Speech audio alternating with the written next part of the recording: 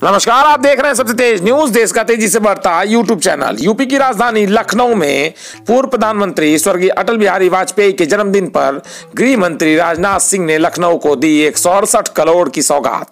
मंगलवार को केंद्रीय गृह मंत्री राजनाथ सिंह ने कुड़िया घाट पर आयोजित कार्यक्रम में शहर को 168 करोड़ रुपए की सौगात दी। इस मौके पर उन्होंने कहा कि अटल जी ने सांसद रहते हुए लखनऊ के विकास की हर संभव कोशिश की, मगर जब प्रधानमंत्री बने तो उस समय सिर्फ अपने संसदीय क्षेत्र का विकास करने का आरोप न लगे, यह मर्यादा भी उन्हें बनाए रखी।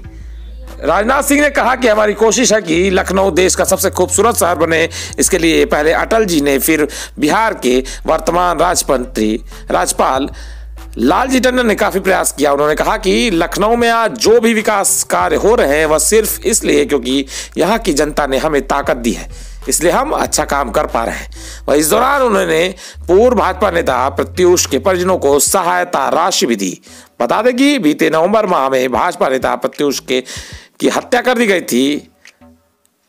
इस दौरान गृह मंत्री ने कहा कि इस शहर में अभी 3 फ्लाईओवर के निर्माण का कार्य चल रहा है। फरवरी में 2 और फ्लाईओवर का शिलान्यास हो जाएगा। इसके अलावा हमारी सबसे बड़ी उपलब्धि है कि लखनऊ के चारों ओर 104 मीटर की 8 लेन की सड़क बनाना, जिससे कि आने वक्त में शहर के ट्रैफिक की समस्या काफी हद तक खत्म हो जाए। आप देख रहे हैं लखनऊ ब्यूरो की रिपोर्ट।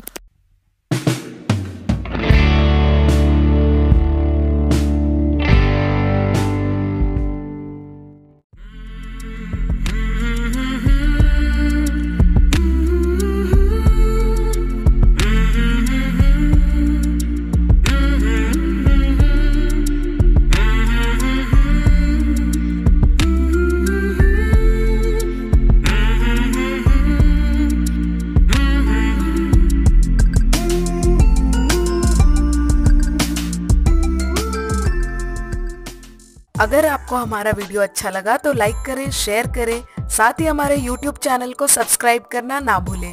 लेटेस्ट वीडियो अपडेट के लिए घंटी बटन दबाएं।